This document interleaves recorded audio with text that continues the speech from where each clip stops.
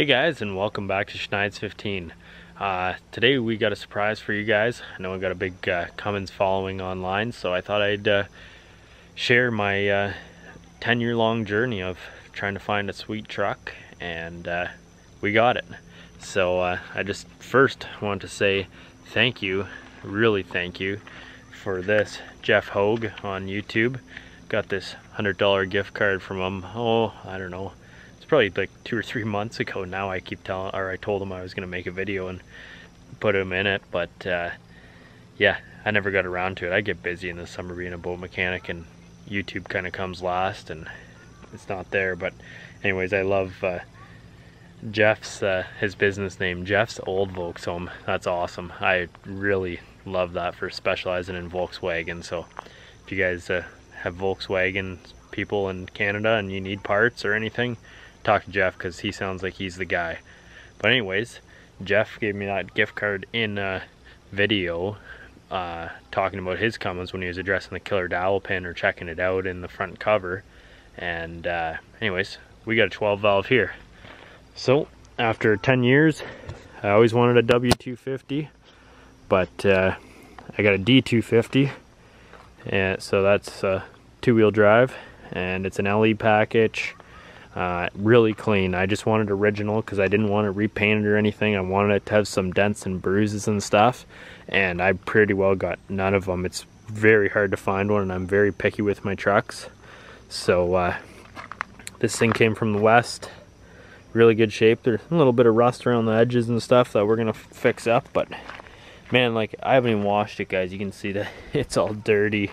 I haven't washed anything. It's not waxed. Let's set this stuff back here. Like, you can feel that it's like really gritty, that stuff, because it's never been waxed. Anyways, this is it. The only bit of rust I got is right there where it's coming through. I haven't cleaned it up at all, but otherwise, man, she is solid. She's a good truck, and everything is in really good condition. I just started working on this. This was all dirty, so I got this Armor All. I've tried Turtle Wax and others on the 2nd gen. This stuff works amazing. So I just did that top piece of the door panel, and really it came out so clean. It was gray before. So, and then next is to get this stuff cleaned up. But man, if you guys look under here, look at that. Like, the seat is like brand new. Everything's like brand new. That door panel's next for my project tonight of slowly working. Dash is in good shape. Headliner's in good shape. Everything is really in good shape, and everything's straight. I'm really happy with it. I just wanted something rust-free and a good driver, so this is gonna be it. Just got a nice grill to her. Everything's in really good shape. The only thing, you know what, the camera might pick it out. If I go like this, right there, you can see around that wheel well, there's a bit of a touch-up, but the only time you're gonna see it is on this camera right now. And you can see it, and there's almost like a touch-up there. It's a little bit darker. Once I buff the rest of the paint, you know what, it's gonna probably make that go away a bit. But all this looks like stone chips down here, but it's really not. Like, it's in such good shape. It looks like this is all stone chips, but it's not. I just haven't washed anything yet. So we got some parts coming to get it so we can safety it. But otherwise, it's just an original Survivor. Everything works. I'll fire it up here and show you.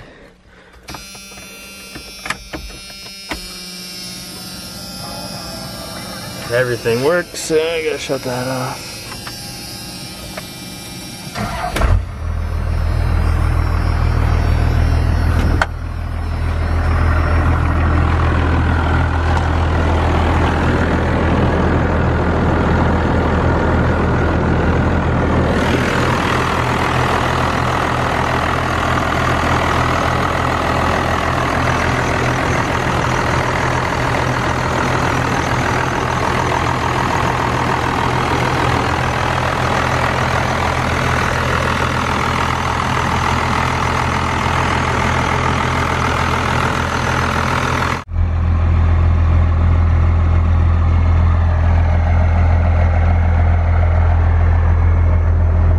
Anyways, guys, thanks for watching.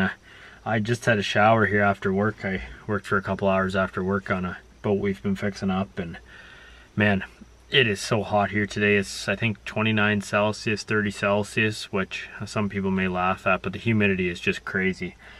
Anyways, it's hot, so I'm not going to do any more filming today. But yeah, anyways, there's the truck. If you guys want, we'll do one on the second gen. I'll get her all shined up. You guys, I'm sure, will like that. It's I got her pretty well dialed in now and looking really good, and I'm really happy with it. But yeah, here's the new baby. We're gonna just keep cleaning it up slowly. I got shocks coming for it, front rotors, pads. They're a little bit warped. It stops really good, but they're warped, and I want it to be a nice smooth truck. And I mean, it shifts amazing. Everything really works well. So got a new thermostat coming for it because the old guy that owned it changed it out to 190 degree thermostat rather than a 180, and it had a different circuit in it or something. I don't know, I didn't look at the thermostat design. Something about flow. He wanted it to warm up faster in the winter, and he said it really didn't help that much. So anyways, new thermostat's coming. New serpentine belt. I'm sure you heard a little bit of a squeal, so new serpentine belt's coming, and the squeal is caused by a bad tensioner. It's got so much play in it to the side that the belt is only running about this far on the actual tensioner. So yeah, I'm really happy with it though. With the LE, like both power windows work. The door lock works on the passenger side but not the driver's side. I might tear into it someday, but I'm really not that concerned because I always go in the driver's side anyways and unlock your door with the key to get inside, so it really doesn't matter. But I gotta say, even the second gen doesn't have power windows or locks, and it's pretty cool having them. So yeah, everything works though. Cargo light, overdrive, everything. We'll take you guys for a driving video soon, and everything's unmolested. Rebuilt injection pump in 2010, so I mean it's 12 years old already, or 11 years old, but I mean it's been done, hasn't been messed with, and that's the whole thing that I wanted, one that wasn't messed with by some young kid. And I mean, you know what, I don't look down on that because I was once a young kid, and I'm still a young kid that might play around with it a bit, but because it's all fun and tuning, getting to know mechanics, and that's why I love these trucks. So yeah, ball joints were done in it. Everything's tight in this truck. Steering box. I'm just really happy with the U-joints. And so if we do go to add power to it though, the first thing I'll do is probably, if I find a 518 that's been built, or I can get one built, or I don't know what people swap into them, but I like keeping stuff original. If I could get a 518 built and throw it in, I mean, this thing accelerates really quick already because it's so light, and at the 160 horsepower it's at, I'm really happy with it. So maybe do a little bit of tuning on it, but I just want it to be a nice Sunday driver. Air conditioning does work if you charge it up. It's got a leak. He showed me where the leak was because he put a new heater core in it and didn't replace the seals on the block where they go together, so he said it leaks in there. So if I got new seals, it would probably work. He says if you charge it up, it'll work right away. So we're probably gonna do that at some point too. If I can find the leak, I got a buddy that's got a pressure tester, and we'll do that.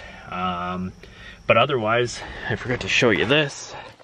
It's got a super solid roof. Apparently it had some stone chips on it, but he had his buddy just touch them up. As you can see, like, it's all tin and it's in really good shape. So I just had this old canvas tarp I put over the windshield to keep her cool, but otherwise everything's in such good shape. Like I said, I haven't even washed it yet. So if I wash it, I'm sure it's going to look a lot better. So my plan is to wash it, wax it, maybe do a very light compound on it and see what it comes out like, and just make this thing a clean driver. So anyways, thanks for watching, guys, and we'll bring you along on the journey of the first gen.